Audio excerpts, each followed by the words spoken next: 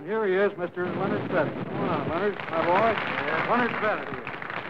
Well, this is quite an occasion, isn't it? Listen, what do I do about this? Do I say, give me 5 or give me some skin, or is that stuff out of date? Well, that changes so fast, I'll have to look at the next issue of Downbeat to find out about it. Well, anyway, you got the awards, and it's right. Really quite an event. Well, it's quite an event in two senses, actually, because, you know, in the music business, we've been practicing brotherhood for quite a long time.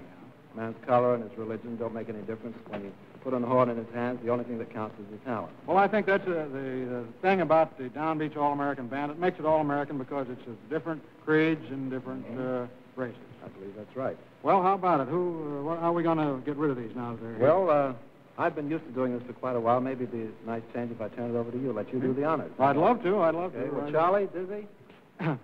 Well, here they are. This is Charlie Parker and the famous Dizzy Gillespie. Now, fellas, Leonard says I'm supposed to be the Toastmaster, the sort of the Georgie Jessel of jazz. So, Charlie, I want to award you now the Downbeat Award for the best alto sax man of 1951. Congratulations to you. Thank you. And, Diz, this is to you from Downbeat for being one of the top trumpet men of all time. Congratulations, Diz. I mean, Dizzy, I got a little informal there. You boys got anything more to say?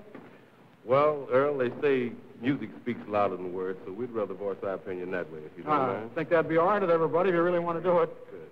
Okay, now, while you fellows are getting us up there, I better tell the public that we're going to have some really torrid tempo with Charlie Parker, the alto sax, and Diz at the trumpet, and Dick Hymans at the piano. They're going to play, what is it? I think it's Hot House. Hot House?